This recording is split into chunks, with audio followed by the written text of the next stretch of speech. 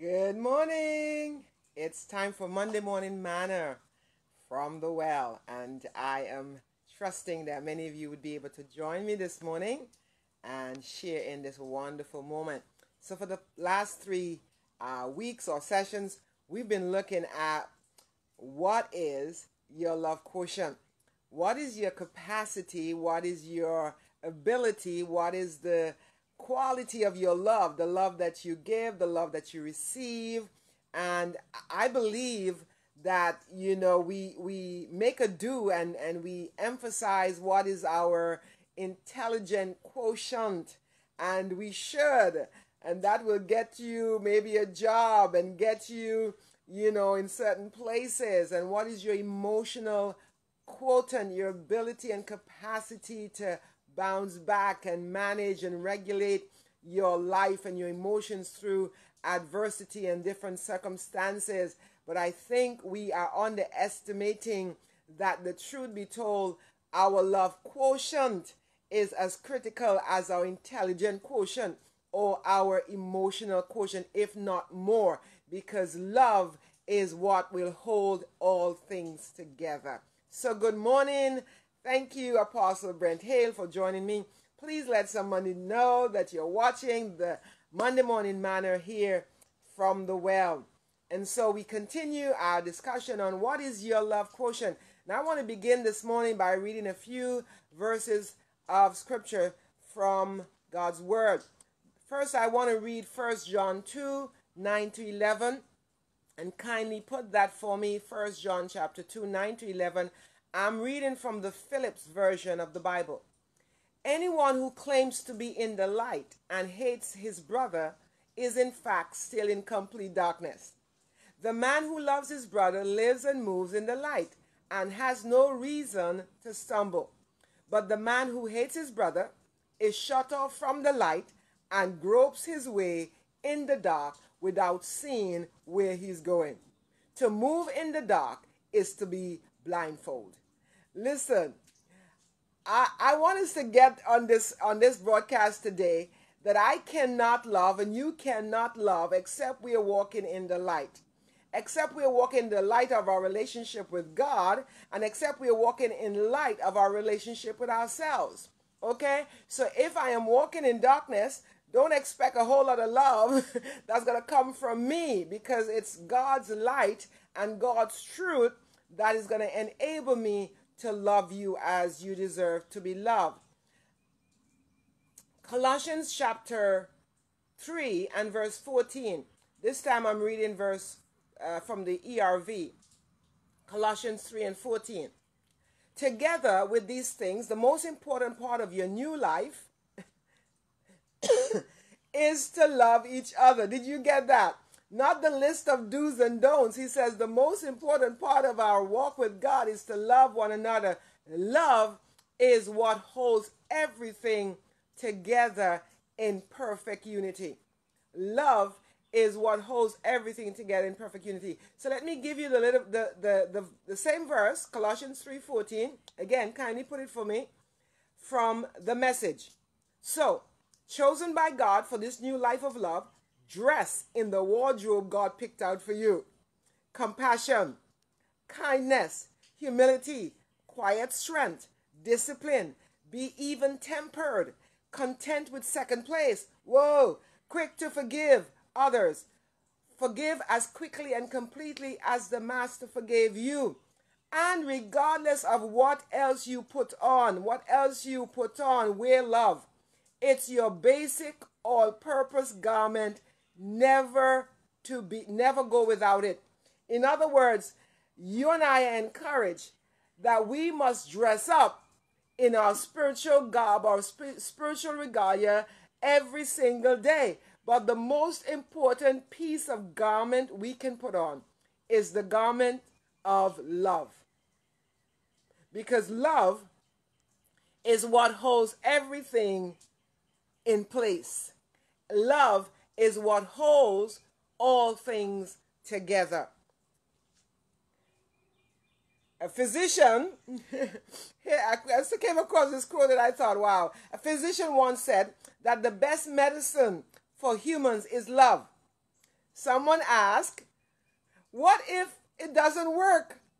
He smiled and said, increase the dose.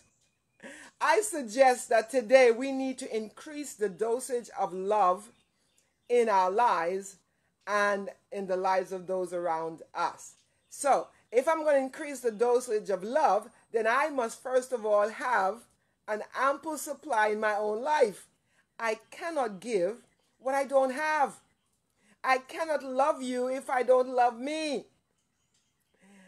I like Brené Brown's definition of love. You ready for this? Brené Brown's definition of love. She says, we cultivate love when we allow our most vulnerable and powerful selves to be deeply seen and known.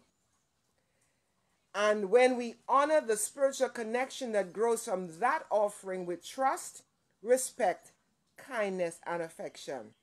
Wow. So when I show up, not afraid, not suspicious, not second guessing, not assuming, I just show up. I just choose to be. When I just show up and allow my most vulnerable, powerful self to be seen and known, that is love. Wow. How often do we hide? How often do we fear not being liked or accepted in a certain clique or in a certain group? And we don't understand that is, in essence, a lack of love, a lack of feeling safe and secure and feeling that we are deserving of love. She continues to say, love is not something we give or get. It is something that we nurture and grow. A connection that only can be cultivated between two people when it exists within each of them. We can only love others as much as we love ourselves. Whoa! Listen, I know that you and I need to understand our love quotient can be measured in our ability to love ourselves. You know, you may say, I love my children unconditionally. I love my wife. I love my husband. I love my grandchildren. And that may very well be so. But how are you loving on you? You want to know how much the significant persons in your life love you? Watch how they love themselves. Watch how they speak to themselves. Watch how they treat themselves. Watch how, the compassion or the lack thereof they give to themselves.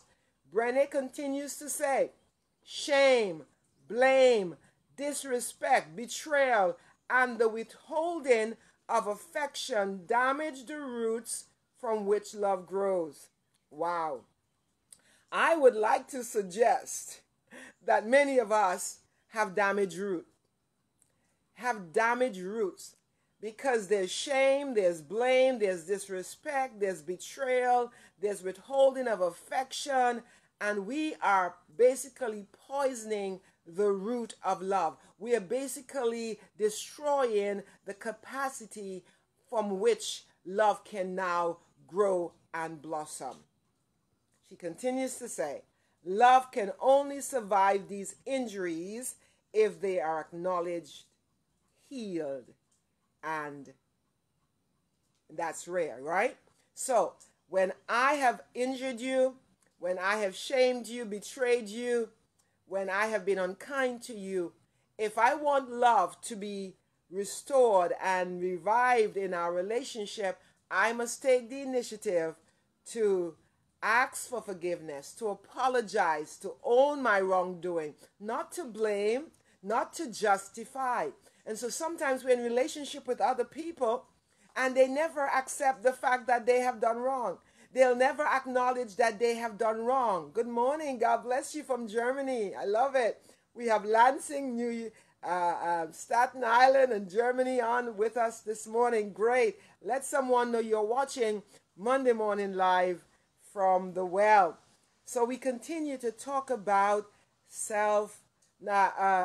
what is your love quotient? And the truth is, I want to say self-love is so important because so many of us don't realize it, but the way we treat ourselves, the way we speak to ourselves really is self-loathe, not self-love. And we will sabotage all our relationships if we are not healthy in our self-love. So to the degree I love me, to the degree that I care for me, to the degree that I have compassion and kindness towards Sandra, is to that degree that I can love other people. And I think, to be honest with you, help me here, Dr. Brent Hale, the man of the word. I believe sometimes in the church we have been, what's the word? We have misunderstood the whole concept of self-love and self-care. So it's almost like, you know what, hide me behind the cross. And, if I'm following Christ, I must deny myself. That is scriptural. But it's also true that if I don't love and care for myself, I cannot love and care for others. Listen to what Leviticus 19 and 18 says. Please put that scripture. You shall not seek vengeance, and you shall not harbor a grudge against your fellow citizens. Hear this. And you shall love your neighbor like yourself. I am Yahweh. I am Jehovah. Love your neighbor as yourself. Wait a minute here. I must love you as I love myself. But what if I don't love myself? What if I am always criticizing me? What if I'm always speaking negatively towards myself? What if I don't treat my body right? What if I don't rest and eat well and exercise? What if I, don't honor the law of the Sabbath and take time to have quietness and reprieve and respite? What if I don't do vacations? And what if I don't know how to enjoy life? What if all my relationships are toxic? What if I am not doing a good job at loving me? What are the chances that I'm going to be able to love you? I suggest nil. Nil. If I'm going to love you, I've got to first love myself. If you are going to love others, you must first love yourself. Treat yourself kindly. Show yourself kindness. Show yourself compassion. Show yourself care. God bless you, Diane. Galatians 5 and 14 from the Passion. For love completes the laws of God. All of the law can be summarized in one grand statement.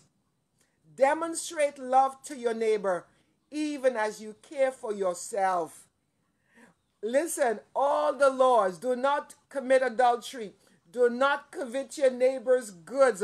Love the Lord your God with all your heart, all your soul, all your might. Come on. And your neighbor as yourself. All of the commandments can be summarized in this grand statement: love your neighbor even as you love yourself. I like it how it's read from the Amplified. Same verse, Galatians 5:14. The Amplified. For the whole law concerning human relationships is fulfilled in one precept: you shall love your neighbor as yourself. That is, you shall have an unselfish concern for others and do things for their benefit. I highlighted do things for their benefit. You want to know what your love quotient is?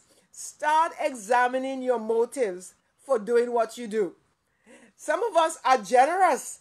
Some of us are super generous with the extension of ourselves and the giving of ourselves. And there's some of us who have no boundaries. We never say no. We are always doing, we are always serving.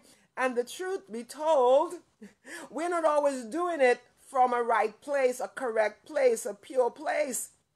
I may be generous to you because, listen, I don't want you to reject me. I don't want you to stop loving on me. I'm afraid that you will walk away. I'm afraid you won't be, my best friend. And so I will do things, but internally, I am kind of grumbling. I'm kind of like not happy that I'm doing this thing. I'm not happy that I'm having to do all of this stuff. I'm not doing it out of a pure place. So, you want to know your capacity for love? Measure your motives. Measure how much you are doing what you're doing from a very pure place. Some of us will never say to our spouse or to our loved ones, I love you, and walk away. I'm going to say, hey, my nephew, Del, I love you, but I'm expecting you back to say, what? I love you, auntie. I see you online. So you know what? We've got to examine our motives. What's driving what you do? There are people, they are giving what they can't afford. Christmas or birthdays, they buy the most expensive gifts because, listen, if I buy this for my child or my spouse, or whoever it is, they will know how much I love them. But the truth is, I have another 3 years before I can pay the $350 off on my credit card, and it becomes now $695. Is that love? Do you understand that we can really stop, pause, and ask ourselves, why am I doing this again? Why am I having this barbecue for 40 people when I know the truth is I only want a quiet evening in my backyard with 5 close friends? But I'm afraid that the other 35 will hear about it and they won't talk to me after. We're not motivated for the right reasons. We include people because we don't want them to think that we are excluding them. We do things because we want to be liked or to be accepted. We do things because we want to be seen in a certain light. We have an image we want others to see. How about if we just present our true selves? How about if we just said, this is who I am? And the truth is, I am going to know how much I am loved when I show you the real me. When I allow my powerful, vulnerable, whatever, all of me to show up, and you decide, I love you just as you are. How about that? How about letting your spouse know you, your child, your parent, your siblings, your coworkers, or your best friend, whoever it is that you are close to? How about showing up? Start today. I feel like a daily exercise that we should all engage in is to start loving on our inner child. Every single day, that inner child who perhaps didn't quite get what he or she should have gotten in her childhood, in his childhood, in his boyhood, in her girlhood. If we didn't get what we should have gotten as children, we are grown and adults now. We can, when we find ourselves saying certain things to ourselves and being unkind to ourselves and treating ourselves a certain way, we have to pause and realize, whoa, I must now be kind to that inner girl. I must say to Sandra's inner child, you are loved. You are deeply loved. And you don't have to perform to be loved. You see, I kind of grew up knowing that if I perform well, then I get the applause and I get the praise. And so sometimes I have to check and see whether I am still performing so I can be accepted. Still performing so I can be loved. And that's not pure and that's not genuine. That's not authentic, right? So I have to start speaking well to that inner child. I start being kind to me.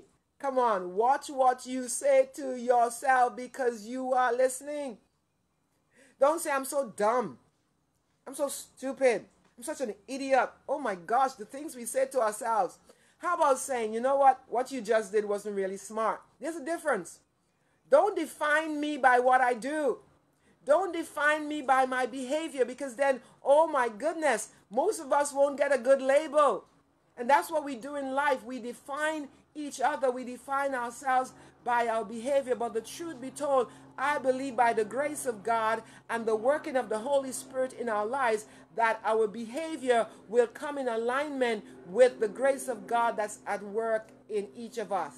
Allow the light of God to come into those places of darkness. Allow the light of God to come into those places of woundedness. And yes, our behavior tell a story. Our behavior speak to our place of woundedness, our place of brokenness, our place of distortion. So yes, check your behavior. But as you do so, begin to make a decision that my behavior will not define me. I will choose to act according to God's word, according to God's light, and to who he says I am. He says I am whole. He says I am healed. He says I am loved. He says I am accepted. He says I am loved. He says I am chosen. He says I'm the apple of his eye. Come on, somebody. He says you are my beloved and I am yours. Come on, somebody. So, self-love will translate into loving others. If you love you, you will love me. I've often said this, so when you quote this, please say, Sandra Valentine said it. I believe with all my heart that your imperfection hinder you from loving me perfectly. My imperfections hinder me from loving you perfectly. So yes, I may say I love you, and maybe I do, but how that love is translated, whether it comes purely or distortedly, is really back to the root. And if the roots are corrupt, if the roots are distorted, guess what? The fruit will be. Guess what? The manifestation of what you see in my life will show the rottenness of my roots. So what's my capacity to love? It's rooted in how much self-love I am walking in. What's my capacity to love? What's my love quotient? It's rooted in how much I know I am loved. It's how much I know that I can just be. I don't have to do. We are human beings, not human doings. All right? And so I need to say that to myself again. Let me say that just for me. Sandra, you are a human being, not a human doing. So God is calling us to recognize that we've been made by him, made in his image, to love and be loved. It is a basic human need to be loved, to belong, to be connected.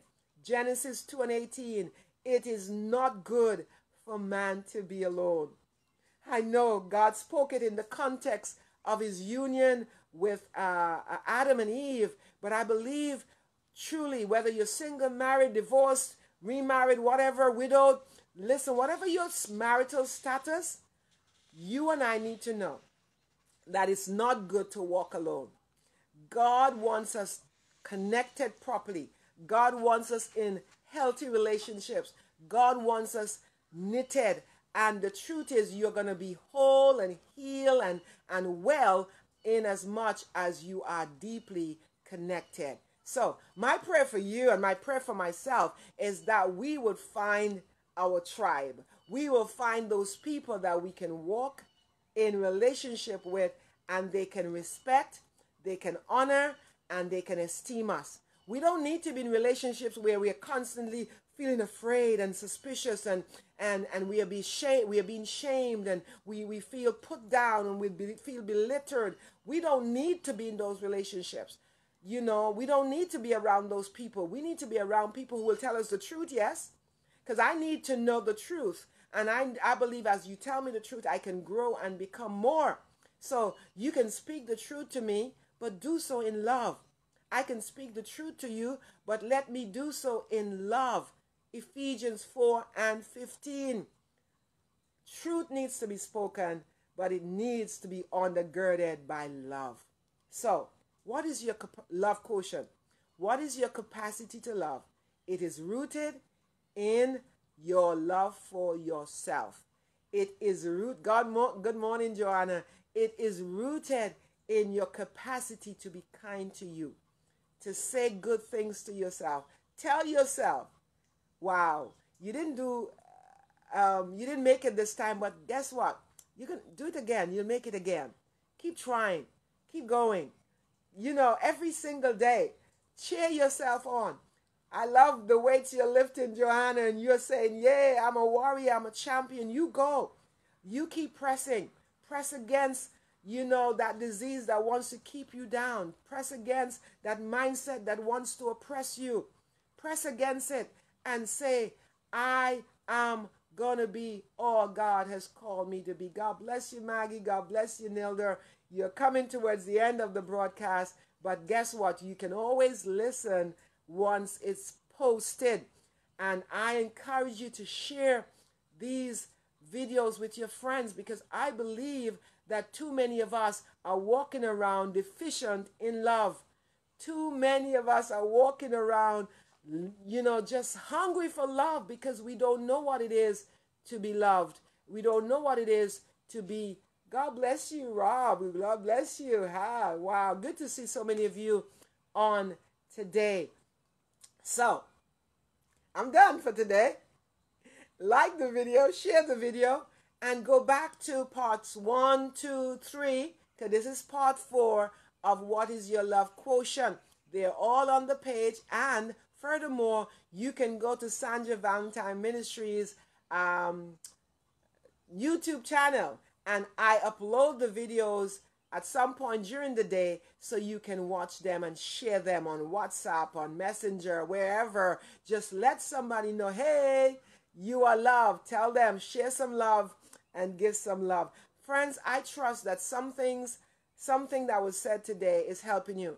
I trust that something that is being shared in these broadcasts is being beneficial and in your life, and that you are examining your capacity to love, to give love, to receive love. You are examining and measuring your love quotient, knowing that it is the bond for everything else. It is the foundation for everything else, because where there is love, everything will flourish. Everything else will blossom. So God bless you. I'll see you next Monday for Monday Morning Manna. But on Wednesday, we have a time of prayer right here on Wednesdays at noon. So see you then. Wednesday is our next live broadcast with Prayer at the Well. Father, I just thank you for my friends today. I thank you that you have made each of us in your image, in your likeness, that we are fearfully and wonderfully made, that you have not made junk, that you have not made, anything that is to be discarded, but you have made us, God, to reflect your beauty and your image. And so I bless each viewer today, those who are on right now and those who will watch later. I bless them, Father, and I pray for the capacity. I pray for the ability to receive all of the love that God has for them, and that, Father, where there's been holes that have leaked out the love, that God, you would go in and heal the hearts, heal the brokenness, heal the distortion, and give us an increased ability, an increased capacity to hold that love, to embrace that love, and therefore, God, we will be able to pour it out to others. The love of God has been shed abroad in our hearts, and Lord, we thank you for that in Christ's name. Bless you. You have a love-filled week. A love-filled week ahead of you. I pray that love will come to you and you will give love. Give what you want. Share what you desire. Go ahead, do some random act of kindness this week. Send a card, send a text, send whatever, a love note. Just let somebody else in your life know, I love you and I'm thinking of you. Oh, send me one too. I'd love it. Thank you. God bless.